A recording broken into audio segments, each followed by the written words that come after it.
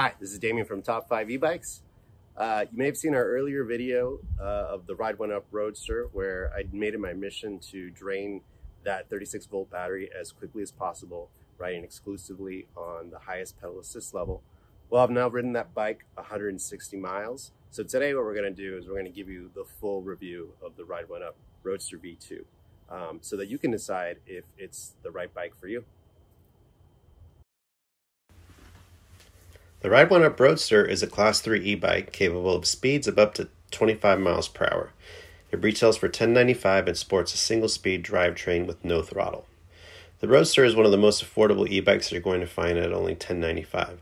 It seems like Ride1Up was less interested in packing a lot of features into this bike, like fenders or a kickstand, and more interested in just delivering simplicity and exceptional ride performance. The Roadster does not come with a throttle, but it does have 5 levels of pedal assist. The LED screen is small and can be hard to see, which can be a bit distracting while riding. The seat is comfortable despite its small size and is built more for fast pedaling and not necessarily for a more upright style of riding. The Tektro Dual Pivot V brakes are nothing fancy, but they have surprisingly good stopping power.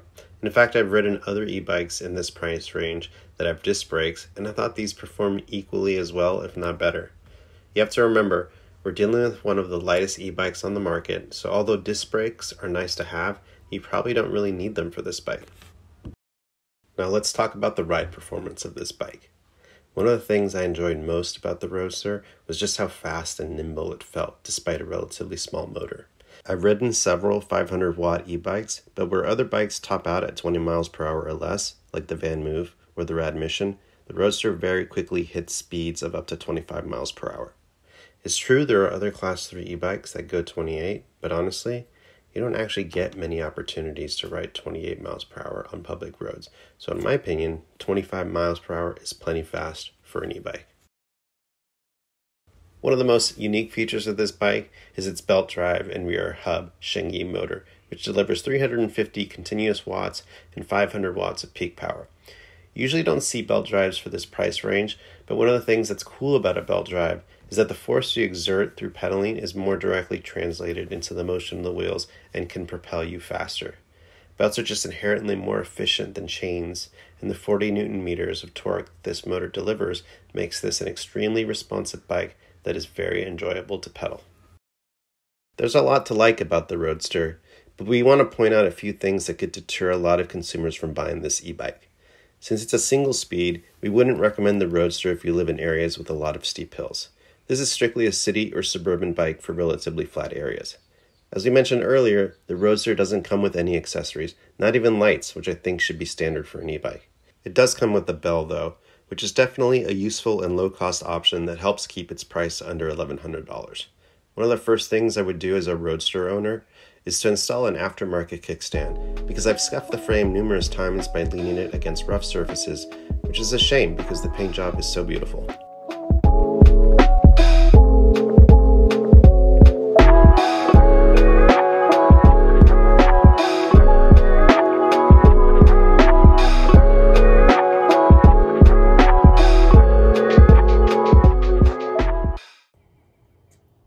Alright, so here are my thoughts on the Roadster.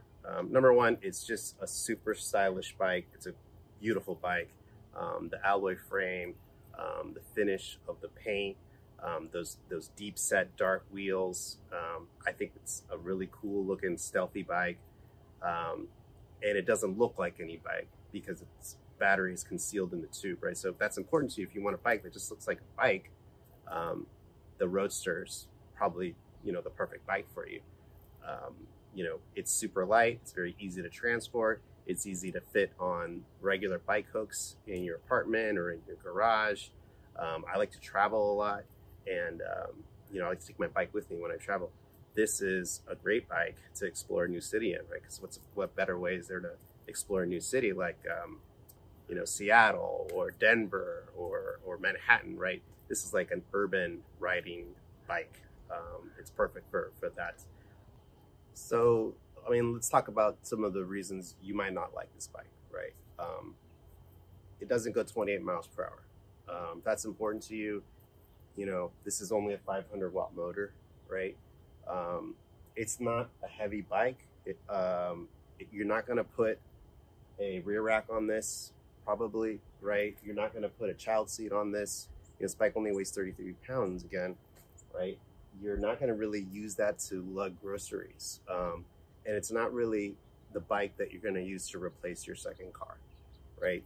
So if those things are important to you, then don't get the Roadster, definitely.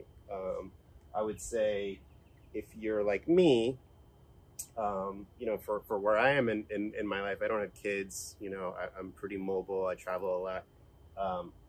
You know, if you like to ride aggressively, right? If you like to, you're the type of person that when you're riding bikes, you're kind of passing the people in the bike lane, and, you know, you're doing like more urban riding. You know, if you're the kind of person that really wants a bike to get in shape, this is the bike, right? It's going to get you in shape, right? No throttle, right? If you're looking for a bike with a throttle, don't get this bike, right? But for, you know, probably, I would say a younger, maybe more athletic person, this is the perfect bike, right? Because it's really more about just the joy of riding and being like closely connected to, you know, the pedaling and the motion, and the efficiency that you get with that belt drive motor. That this is why you would get the Roadster. So I love it. I'm going to keep it forever probably, and ride the hell out of it. So thanks for watching. Please leave us a comment, subscribe to our channel, and keep an eye out for more awesome reviews. We've got a review of the KBO Hurricane coming up very soon. Thank you. If you enjoyed this review, please subscribe to our channel and leave us a comment. Visit us at top5ebikes.com or some of our social media accounts. Thank you.